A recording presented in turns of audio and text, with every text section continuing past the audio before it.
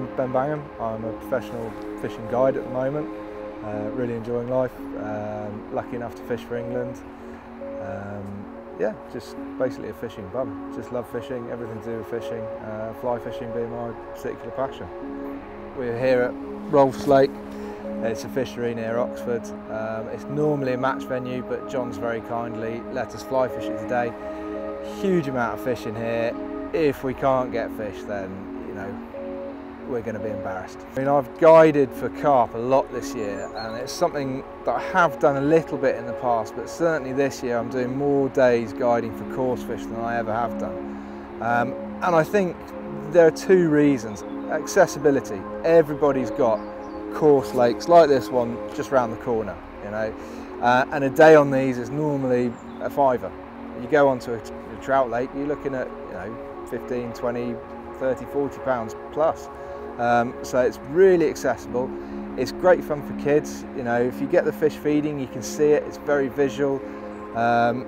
Your normal trout kit will do, but it's generally accessibility and price are the two key factors, I think, in carp. Certainly carp becoming more and more popular, and it's absolutely everywhere, and it's such great fun, and not expensive to do. You've got to have good strong kit. They're really powerful fish. Even at £2 or £3 they'll put up a huge scrap. Once you hit into the sort of 14, 15 pluses, then you're in for a real tussle. So make sure your kit's balanced, good and strong. I've broken a few rods fishing for carp, and I'm sure you will too if you get into it. So make sure your kit's up to the job in hand. It's pretty hair-raising stuff. They're extremely powerful fish. You've got to really clamp down. Make sure they don't get into any snags. Your rod's going to be bent double, your arms are going to be aching, your back's going to be going, especially after 5 or 10 of these fish. But the key thing is to keep in control of them. Give them a lot of power using powerful kit. Even though the 5 weights are relatively light rods, they're powerful rods. We're using sort of 12 pounds fluorocarbon straight through, only about 8 foot of it, and really just locking into these fish, not giving them an inch.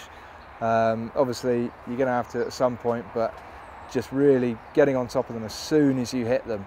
It's really important, otherwise they'll just spool you, and that'll be it. They'll be gone. So get on top of them, hit them hard, be really assertive with them. Right, let's go catch some fish.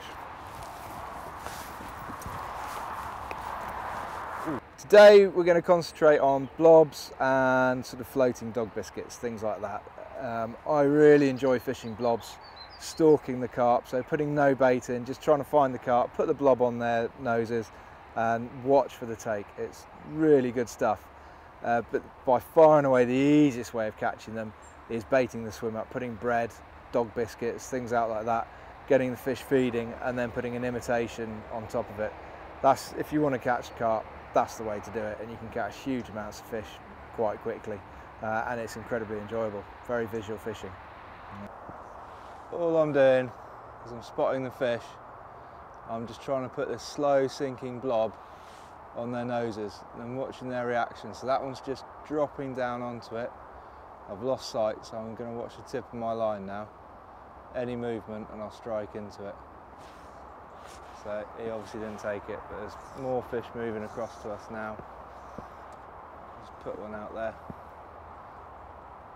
Just going to let it sink down. They're looking at it again. He hasn't dropped down, so I'll make another cast. We've got fish coming up all over the place now as the sun comes out. It's cold wind which put them down a bit, so it might take a little bit for them to start responding. I've got 2 dropping onto it now, so watching my tip and my line. Not seeing any movement on it. Give it a little twitch and then move on to another one. So that's the orange I normally use, although they don't seem too fussed about it at the moment. As I say, normally bright conditions this orange is fantastic, but they're spooking off it. Some are moving onto it, but then moving off straight away. So going to change the colour and see what response that brings. So Ben, got a few flies in there, what have you got today? Yes, well today this is my normal collection of carp flies. I've got a few blobs, various colours, no weight in them, so they sink nice and slowly, very visual. I've got a few sort of apse bloodworms, a lot of movement there, you know, really great carp flies. A couple of bungs for one of my techniques, which I'll probably put on later and show you how to fish it. A couple of small floating flies with a cheeky buzzer sat in there. Surface feeding fish, love those. And then a couple of these sort of your big, really big floating flies. Now that's how they generally start, and then I'll cut them down to a size that suits for the day. Sometimes they like them really big, sometimes they like them smaller, but if they start big, then you can always doctor them to the size you want. But important to have a selection of colours, because as we've seen this morning already, they don't particularly like the orange today, although it's probably my most successful colour. So I'm going to change the colour, got a few with me, so put a white one on and see how it goes.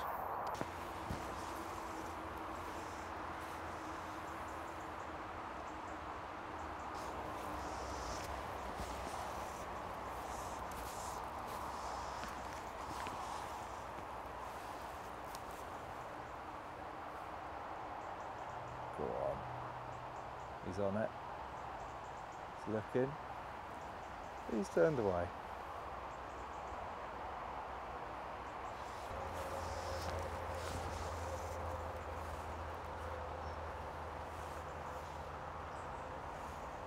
Go on. Oh, he's turning on it. He's backing up on it. His tail's going for it. He's in.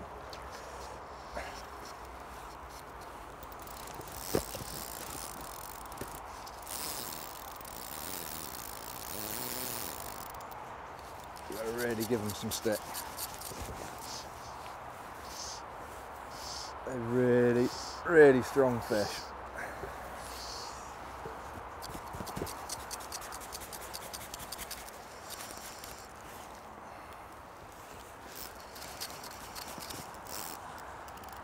That's quite a nice size one.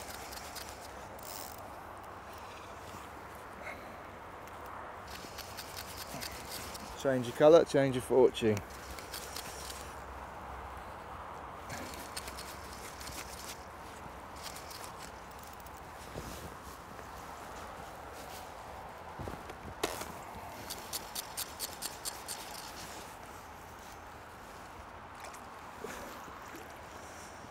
Make sure I don't get anywhere near any snags. There you go, first of the morning. That's a good fish. Whew. This is a common carp. Good size, probably 14 pound. There's a lot bigger in here, but you know, it's a great start.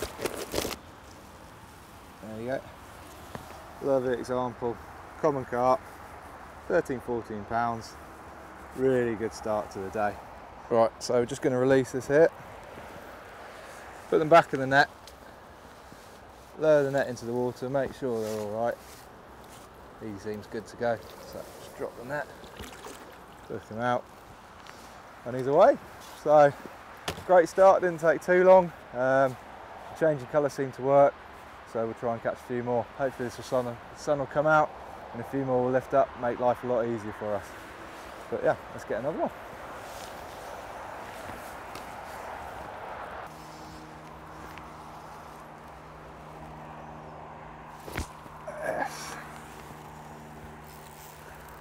Right on his nose. Whew.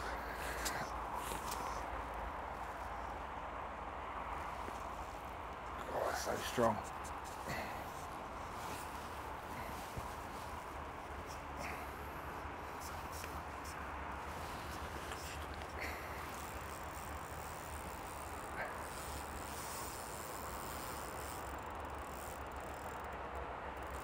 Take it around the corner.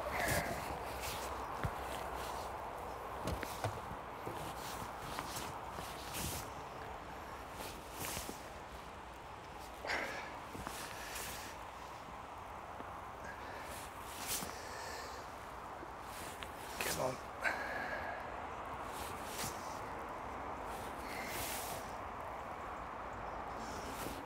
Another good fish.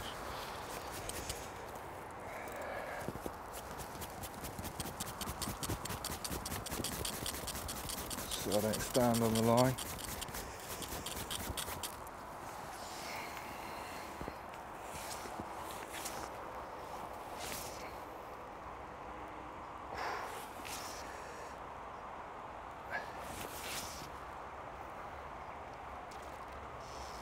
Get down to where the net is.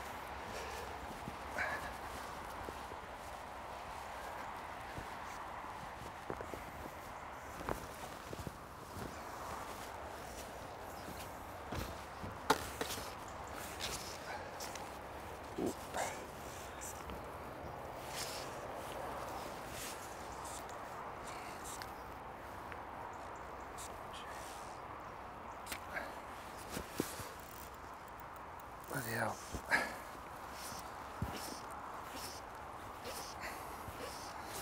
Who needs a gym when you've got carp on the fly?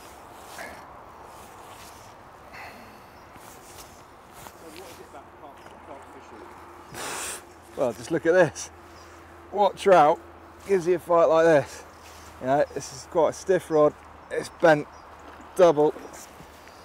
I've got a pissed off 15-pound fish trying to get away from me on the other end. It's just incredible sport. You know, after 5 or 6 of these, you know you've been fishing. Not many trout in the world can do that. Certainly not in this country. Try and keep it out of those snags.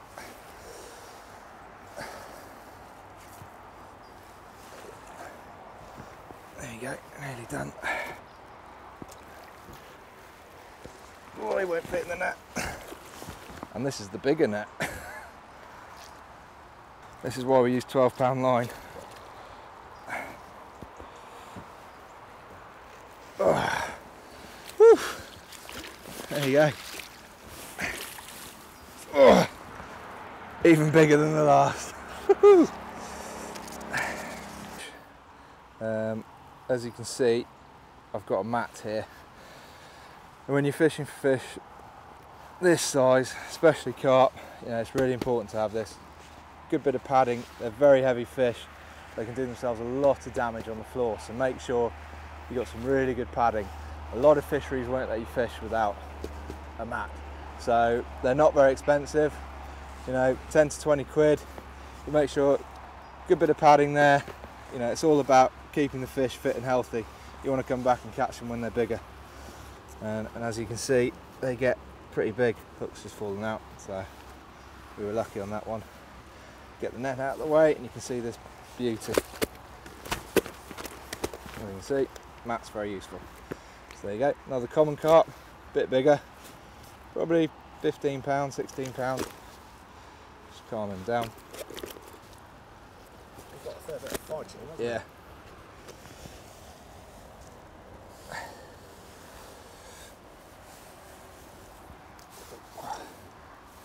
So there you go. That's bigger than I first thought. That's probably over the 17-pound mark. Really, really heavy fish. Huge width across the back. Yeah, I knew it was a big fish when I cast to it, but this is a very, very nice fish indeed. So this is what's out there to be enjoyed. You just got to get out there and enjoy it. I mean, look at that. And what a fight.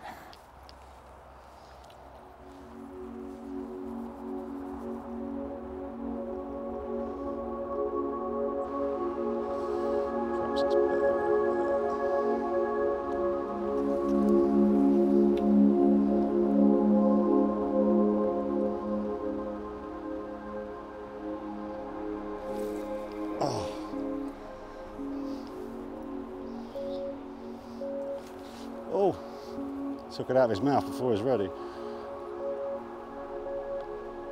Bit of a feeding frenzy now.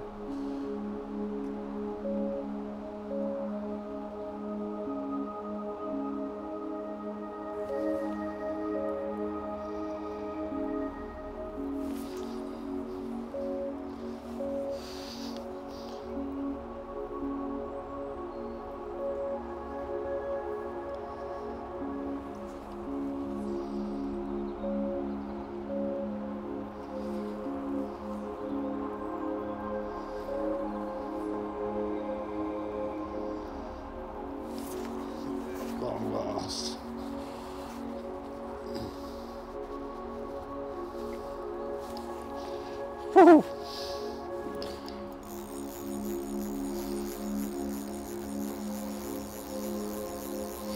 It was just a matter of time. I lost quite a few fish here to start with, just not getting the strike quite right. Either a bit too fast or a bit too slow. But you really got to watch the flies. It gets just souped in. And I'll tell you what, that's a weight on here. I don't think it's anywhere near as big as Ben's one earlier, but I'll tell you what, it's given this rod some welly. It's not a big fish. Avoid from the snags and stuff over there.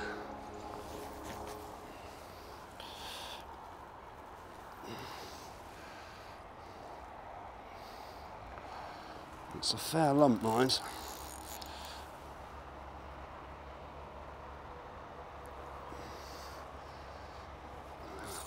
It's giving this rod some real stick here. It's bent right over. It's a 7-weight rod. It's the Snowby Diamond 2 carp rod, which is 9 foot 7 weight, and it's taken all the power.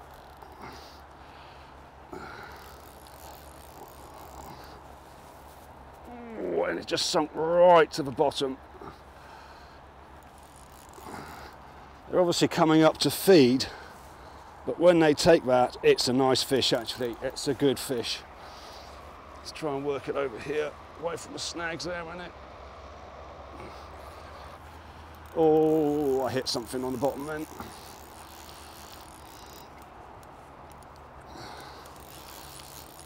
Let's get this net ready.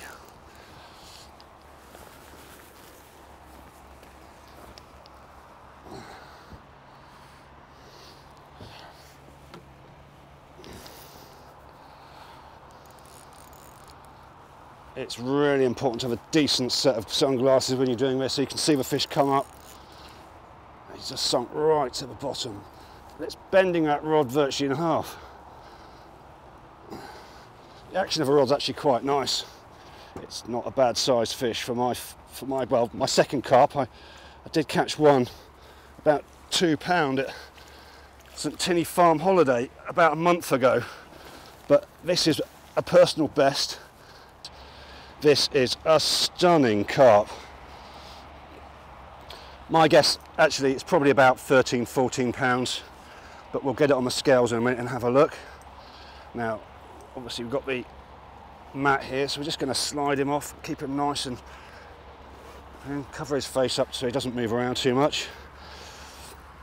Well, here we have it, an absolutely stunning carp, a little bit of tail damage there, but a beautiful fish, a huge fight. One thing for it now, get it weighed in, see how we're doing, and then catch some more. The official weigh-in. So yeah, what we're going to do is just tear this. Right, there you go. Get the fish in the sling.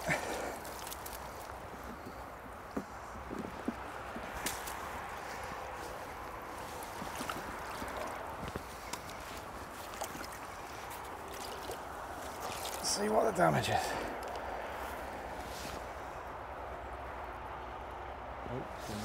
There you go. Ah, smaller than I thought.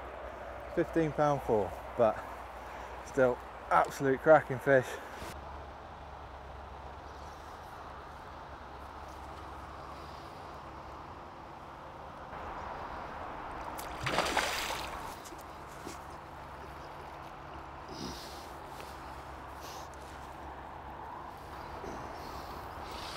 That was a bit easier that time. It's amazing, once you've caught one and know how they fish, it makes it a lot easier. So you've really got to watch that fly disappear under the water into those huge mouths. Just give it a fraction of a second and then strike into them. Now this is a lovely fish. It's got a much darker back to it. So primarily it's common carp. But they've got a few mirror carp in here. I've not seen a mirror carp yet today, but like I say, this one has got a slightly darker back. Get a proper look at it in a minute.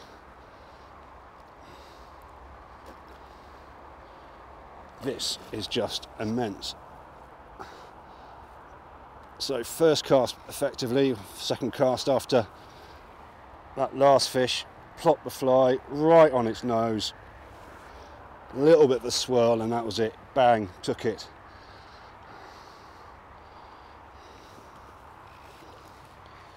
So I'm playing it fairly hard here. The rod action's fairly nice. It's got enough give in it for when it does pull or run slightly, it just takes the sting out of it. I can let the line go if I need to. I'm not sure. I think this is a bigger fish.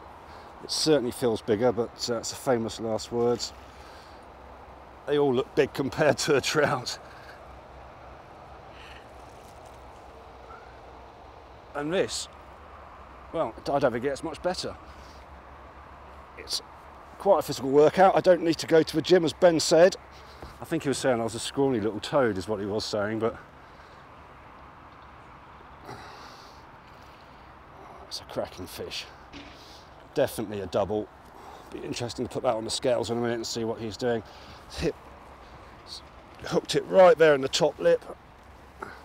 Got to keep away. These are barbless hooks, so if I don't keep the pressure on, you could quite easily just spit the hook back out. Nice looking fish. See how it goes. I learned from last time you need 2 hands on this because it is very, very heavy.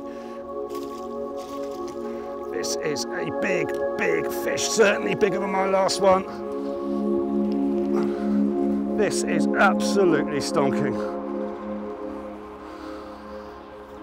This is a beautiful fish. The last one I had a couple of scales missing.